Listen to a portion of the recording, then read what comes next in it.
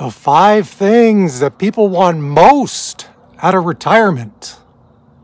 Not everything, but what they want most. All right, you moderate maniacs, let me know. Leave me some comments. What is it that you want most out of retirement? Let me know. Very curious on this. Now, I got these 5 from a company called TIAA. They did a survey from people between 55 and 68 that plan on retiring in 5 years. So before I say what they are, let me know if you can guess the commonality, the common denominator between all of these wants. Well, obviously you'll know after you watch a video, right? But in the comments, let me know what you thought before I started these, and then at the end. Number 1. 96 people, yes, you too. My Ravens want this first one too. 96% of people want flexibility in retirement. They want to be able to do whatever it is they want to be able to do. That means anything. Now, if you're on moderate retirement, like most of the people watching this channel are, and for any of you who are looking for a channel dealing with moderate retirement, think about subscribing and also like the video. So for those of you like me that are on moderate retirement, you can be flexible, but only up to a certain level, let's say, all right? It's not like we're sitting on $5 million, right? Well, let's go to the south of France next week. No, we can be flexible, but within reason, right? Can't just go off and do anything we want. But how nice is it to be able to be flexible in whatever you can do in retirement? You've got all these options. Guys, as I say over and over again, it's all about options. All about options. You don't have to do 90% of those things that you can do, but if you have the option, it opens up a whole world to you. It makes you feel less claustrophobic, right? So that's number 1. 95% want freedom from financial worries.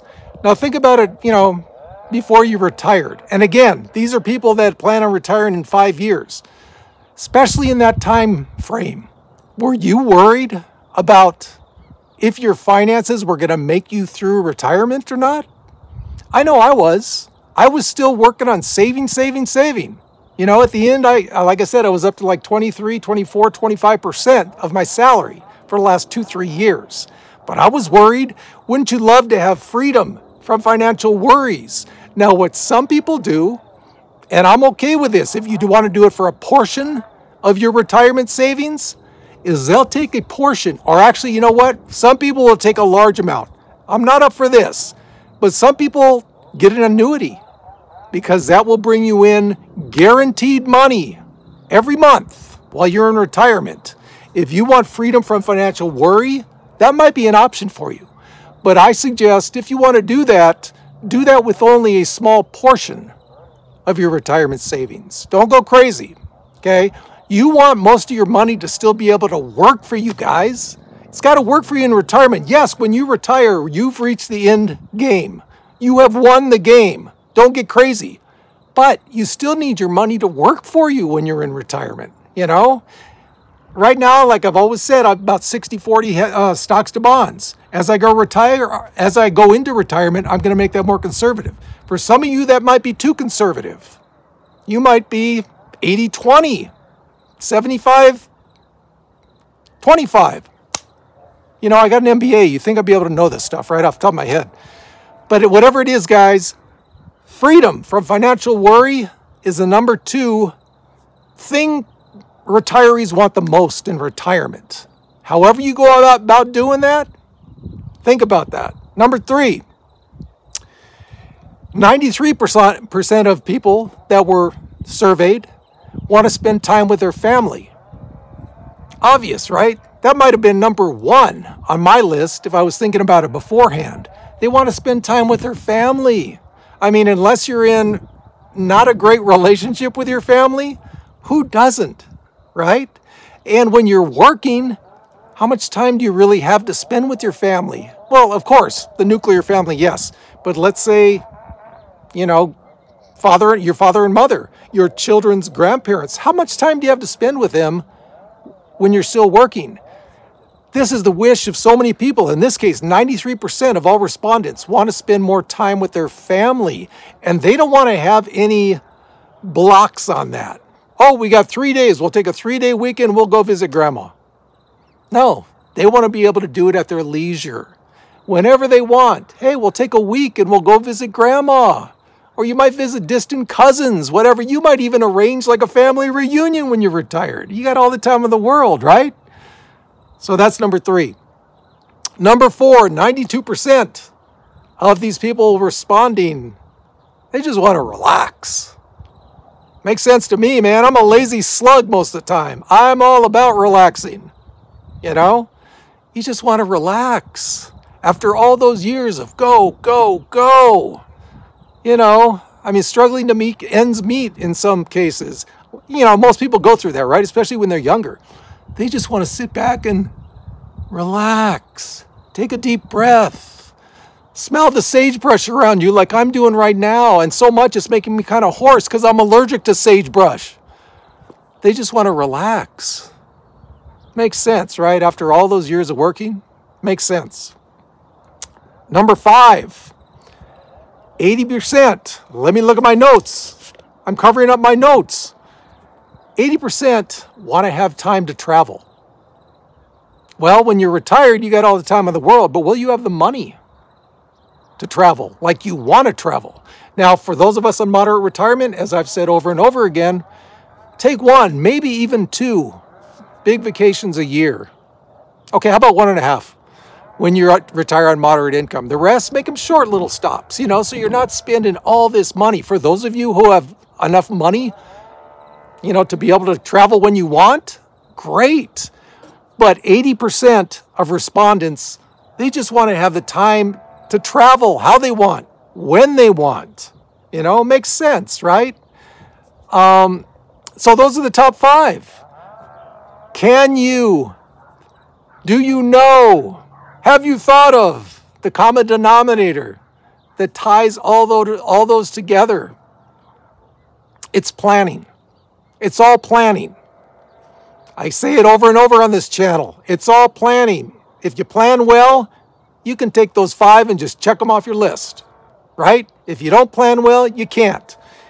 Before I forget, let me give you a couple other percentages. And these kind of cropped up and you're kind of going, makes you think a little bit.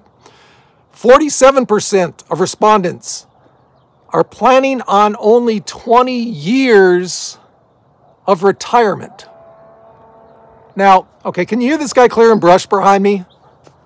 Is it annoying? It's annoying the hell out of me, let me tell you. They're only planning on 20 years of retirement. Guys, that's not enough.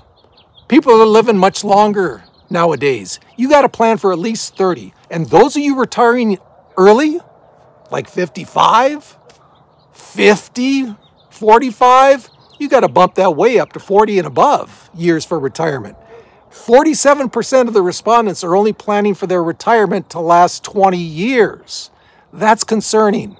So what do you do if you retire at 65 and you get to 85 and you run out of money and you're going to live to your 92? It's not going to be a good 7 years, is it? No.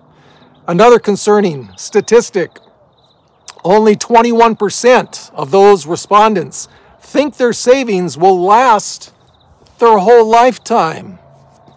If that's what you think, what the hell are you doing?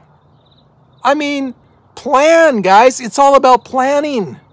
You know, the earlier you start planning for retirement, the better. 21% think that their savings will last their whole lifetime. That's a scary statistic, isn't it? Plan, plan, plan. You know, if you overplan, so what? So you're left with a chunk of money at the end of your life. Either you give it to your dependents, or hey, you can donate it, right?